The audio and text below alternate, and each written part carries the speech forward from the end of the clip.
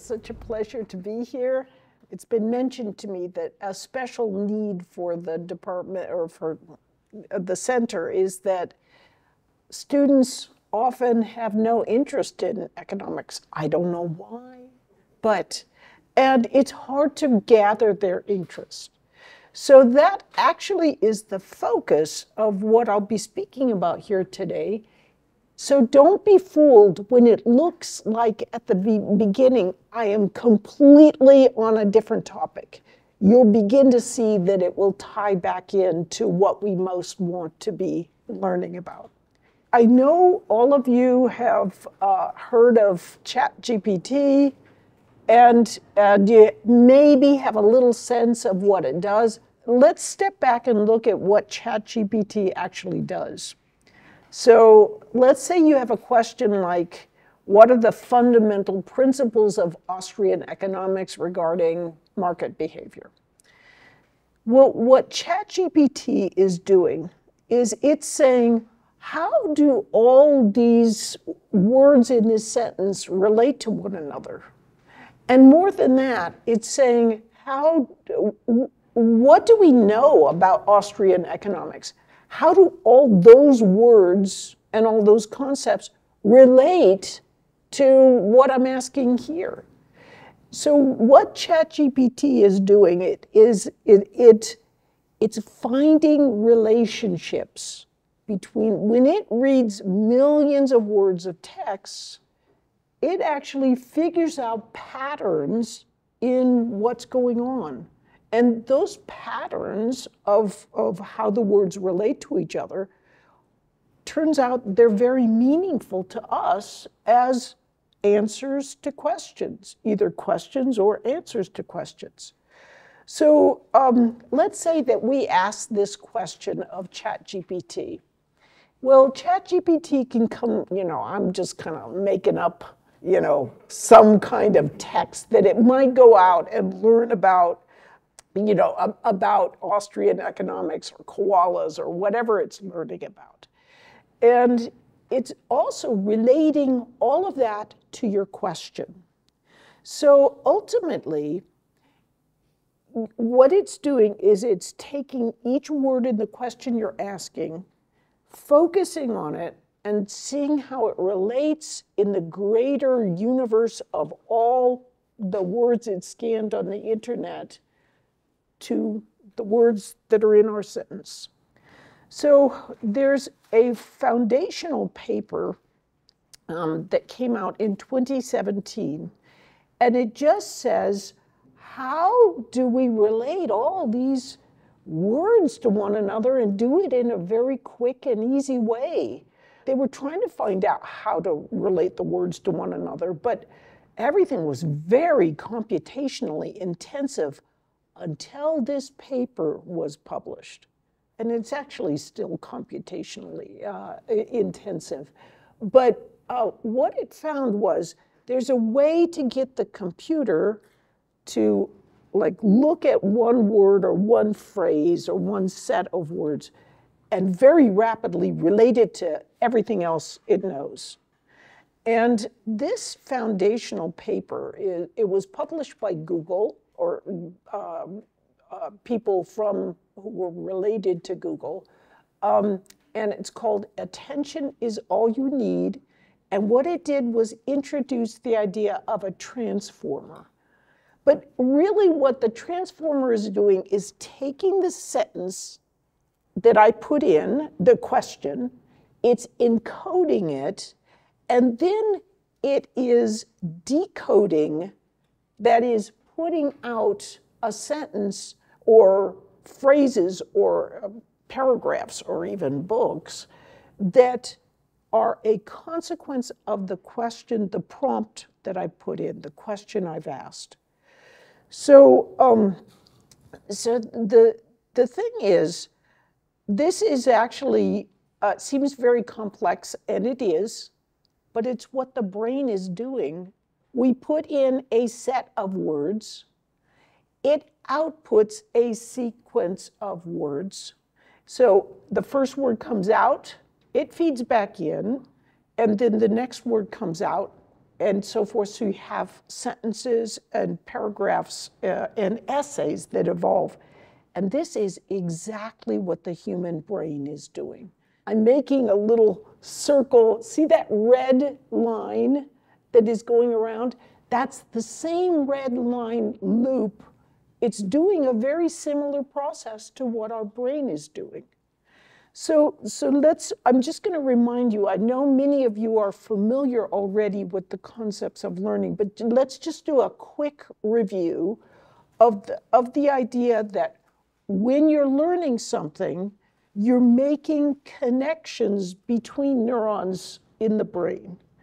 And those connections are strengthened through lots of practice. And what you're doing is creating connections as you learn something. And those connections strengthen through practice. So you're creating these clusters of connected neurons. And of course, if you don't practice, then what happens is those little synapses fall away and you don't have any connections anymore. So what you're doing is you're creating these sets of links, of connections within the brain. So one thing I want to mention, these links get strengthened. This relates to what you know already. So you learn it and you've got these sets of links. And when you know something already, then you can more easily teach something to someone if you remind them of what they already know and use that as, and use a metaphor to introduce them to the new idea.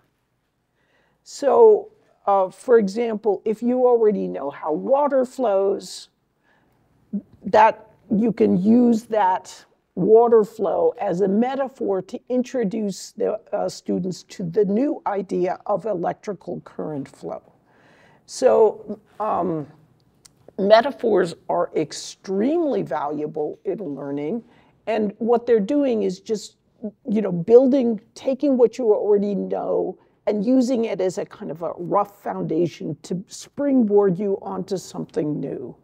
Of course, metaphors, they only fit in certain ways. So they may fit to teach a new idea, but for other aspects of that new idea, they may not work. So you can have a good metaphor, but it'll break down after a while. So, in my metaphor of water flow is a good metaphor for electrical current flow. Actually, it breaks down if you go and look at a quantum level. It doesn't work very well.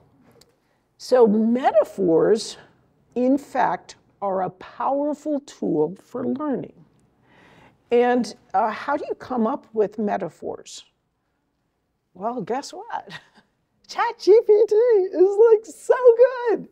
So I went in and I asked ChatGPT, what are concepts in economics that students often goof up on? And it said, students sometimes really, they mix up microeconomics and macroeconomics. And I thought, okay, well, if that's true, what's a metaphor that we could use to help them understand there's a difference between these two concepts? So it said, well, why don't you compare them to the different lenses used on a camera by a photographer? So macroeconomics is like using a wide-angle lens, and microeconomics might be a lens that narrows the focus. So you're looking more deeply, at some particular aspects. I said, well, that's not good enough. I want another metaphor. So it said, why don't you compare them to layers on a multi-layered cake? And macroeconomics is like looking at the top layer, and microeconomics is looking at the deeper layers. So then I asked it to come up with a picture. And it kind of came up with a picture, but it's kind of a funny picture. So here's what, there's a concept called word vectors. And every single concept, or every single word, there'll be words that it often appears very close to. You know, so altruism and benevolence actually are quite similar in meaning when taken, when you look at what's actually out there on the internet right now. People normally use those terms in very interchangeable ways. So word vectors are a way of quantifying how similar the contexts are between two words. So what it is like, it's a little, every word has a connection to every other word, right? I mean, how it's commonly, how often it is kind of close to those words when you look at the greater context of things. Every word that we have, if you look at three-dimensional space, it has, you know, it has, like, we can be physically located in space 2 inches up, 3 inches over, you know, 5 inches this way. So every physical location in space has a directional pointer towards, you know, or that place. In word space, every word has a dimension that points to every other word. So instead of having 3 dimensions, like physical space, words can have tens of thousands of dimensions. So every single word, it has a vector, you know, that relates it to other words. So one thing I want to say, so within the brain, we have, you know, everyone has probably heard the word dopamine, and you know it's somehow related to, like, gambling, you know, the getting addicted to gambling, getting addicted to anything. And actually, indeed, dopamine is released within the brain when we get unexpected rewards. So it's kind of like, if you live in a good house and everything is all great for you, it's all expected. And so you don't, like, get dopamine released as a consequence. But if you were going to move into a big mansion or a better house, then that would feel really rewarding and exciting if it suddenly was something that, you know, came into your life and you got. So, you know, dopamine is released when you have an unexpected reward. And it's released throughout the brain, you know, like in states of anticipation of a possible reward. And then when you get that reward, it actually is really released in that circumstance. Interestingly, when they did experiments on these poor little mice, and let's just say they disabled their dopamine systems, what happens is those mice can't learn anything new. So dopamine is really important for learning. Unanticipated rewards actually help with learning. So if you ever notice, some professors, like you hang outside their class and you can tell the students are kind of hanging because they're excited about, oh, well, something's going to happen. Our Chait just was here, and he does magic as a side hobby. So he would do a little bit of, oh, suddenly there's a release of flames.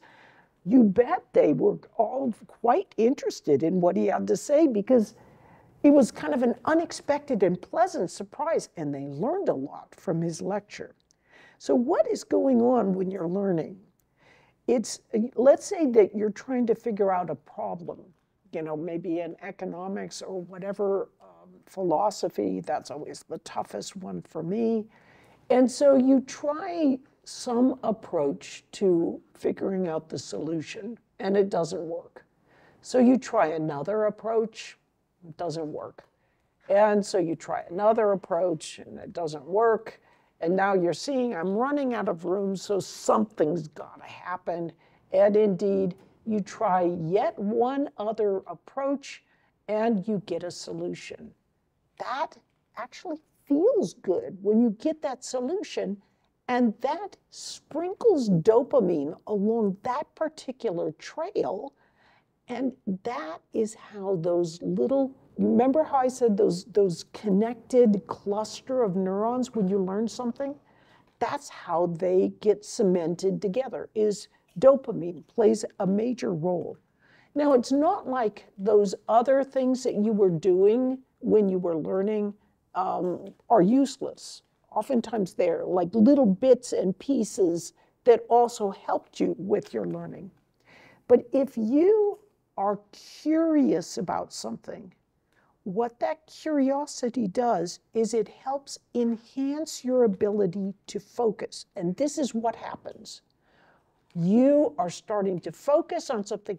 Quite literally, what you're focusing on becomes so interesting that they've done studies, the rest of your visual field will kind of gray out a little bit, and you will be able to intensely focus on whatever you're learning.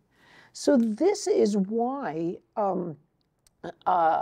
focusing like this, actually you can kind of tell it a little bit in your students, because the little iris in their eye, if you look at the pupil, it'll get very large when they have a sincere, focused attention, and it'll get small when they're just daydreaming.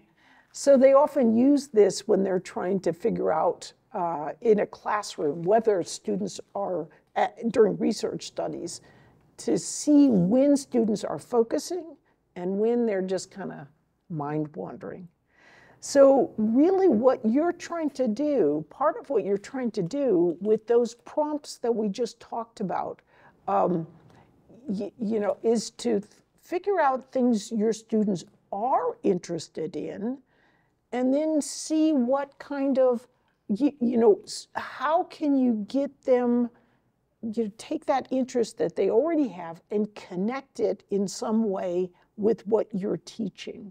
If you ask ChatGPT, it can help you to focus better, or to help your students to be able to focus more effectively and to actually start being curious and interested in what you're trying to teach. So I just want to remind you of this idea that we've got, there's lots of different aspects of memory, but a good way to conceptualize human memory is that we have this temporary working memory, which is in the prefrontal cortex, and we can think of it as being kind of like an octopus because it can only hold a few things in mind. You might think of it as a quadrupus. It's got 4 arms on it. See those little arms there. And the other part of memory is that long-term memory, which is scattered all over your brain, and that's where you're storing all those little sets of links, those neural links. So when you're learning something new, your very limited working memory is serving as a kind of a funnel, and it has to go through this limited working memory in order to be able to make those sets of links that you're storing in long-term memory. So you're figuring something out. You can't. That's why you can't get like too much information thrown at you at once, like at the Antigua Forum, and it's really hard to process all this information because you have only a limited working memory. And of course, though, once you might use that working memory to create those links in long-term memory, which is a pretty unconscious process, you can much more easily pull those links to mind, and then you can hold more information than you can. You can create large sets of links that you can pull to mind. So that's why even if you can only hold 4 pieces of information, but one of those pieces relates to, an economic relationship with an equation that you're holding in that, with that arm, it actually can hold a lot of information. So our goal is to get students to understand concepts and, kind of build in long-term memory a lot of the ideas that we're trying to teach about so they can easily connect them together. If they don't build them in long-term memory, they take a test and they're completely confused. Now, the thing is that working memory capacities vary. So on average, people can hold 4 items in working, or 4 pieces of information that can be larger pieces if you've practiced a lot.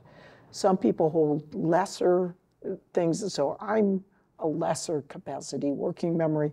My colleague, Terry Sanowski, is like a super big working memory capacity.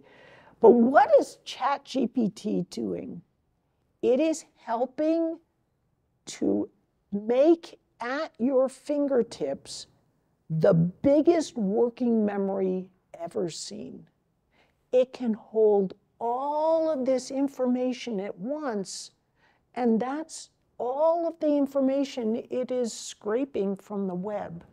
So this is why we can ask it about all these different things, but ChatGPT has a million times, maybe more, far more than that, the information that we have in our own brains, because it has really scraped, and it's all available to it at once. But it is getting better all the time. And this is why it's so valuable, though, is because it can just hold all this information in memory all at once. Now, why do I use something like Claude 2 to input information sometimes, even though it's only ChatGPT, it's only the version 3.5? I use that because I can often upload more documents for it to hold in its working memory kind of at once, to have right handy, and I say, see this document on pathological altruism? You can analyze it, you can upload, like, let's say that you wanted to build a chatbot that could answer questions about Austrian economics. Here's the instructions for how you could do that. You could build it as an enhancement to what's going on for the center, and have it right there. Here's the URL of that particular set of instructions about how to put material on and create your own chatbot. The people will be able to access it who purchase ChatGPT Plus. But let's say that all of the professors in the school have access to ChatGPT Plus. You could load all these materials on Milton Friedman, Hayek, Mises, everything you want, and probably most of it is already available. Because you have to be aware that whatever you're loading could be used as training material by ChatGPT. It is an excellent resource, like having a good buddy that can look over your shoulder about what you're doing. I'm still boggled at what it's doing and why and how it does it. But hopefully this has given you a little sense of, why it's so powerful, how it's it's like the human brain, but it, in some sense, takes some of the restrictions that we have when we're thinking and gets around them. It's really pretty cool stuff.